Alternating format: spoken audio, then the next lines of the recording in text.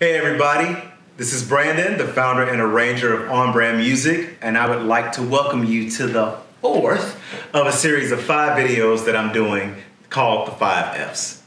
In these videos, I'm discussing some of my favorite marching band arranging techniques.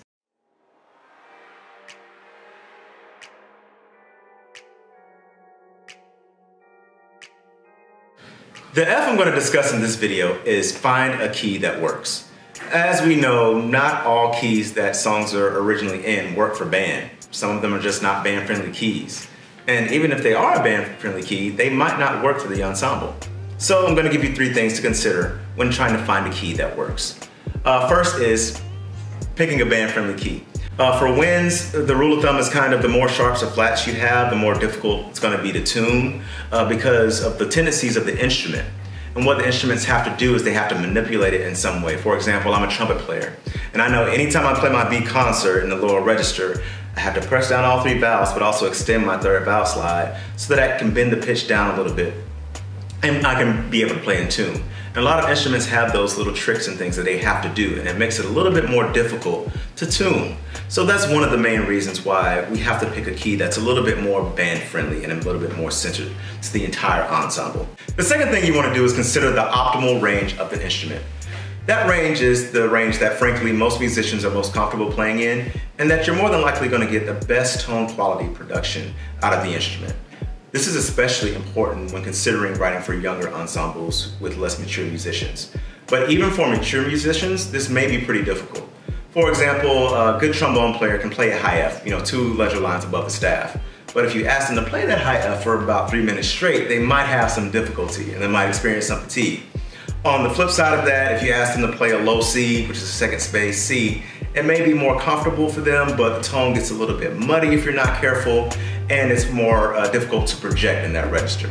So if you're confused or you're unsure about what ranges are appropriate for each instrument, you can use whatever search engine you're comfortable with, or any arranging book that you pick up is going to have that information provided. I have one here that provides the optimal range chart for the woodwind instruments, then you go to the brasses, and so on and so forth, and it's really helpful to consider that as you write.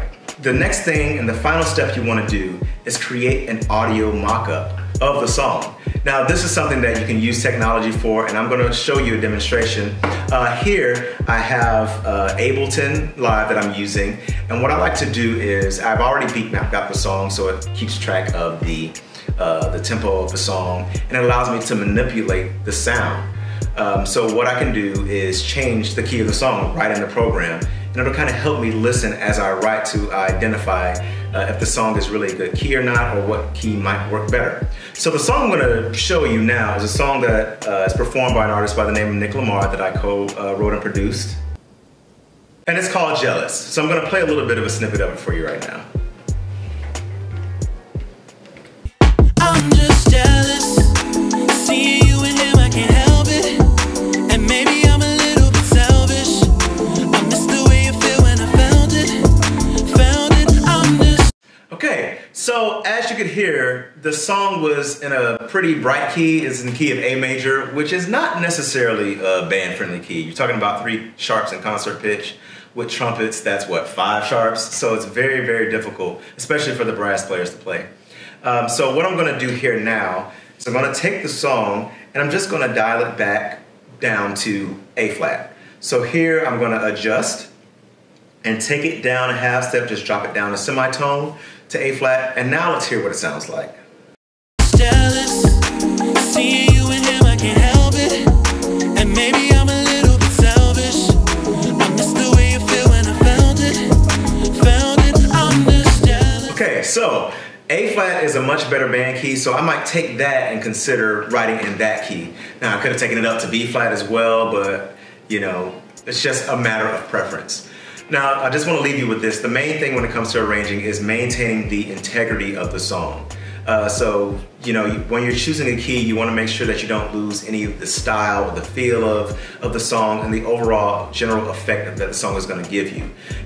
Making sure that you're writing the correct rhythmic systems will help with the style, but sometimes the new keys might not translate well. So just use your discernment, use your creative license to make a decision about what key works best. So again, just to review, pick a band-friendly key. consider the optimal range of the instruments, and then if you can, create an audio mock-up of the new key that you're considering writing in. All right, if you enjoyed this video, please like, share, and subscribe to the channel. Thank you again for watching, and as always, be well.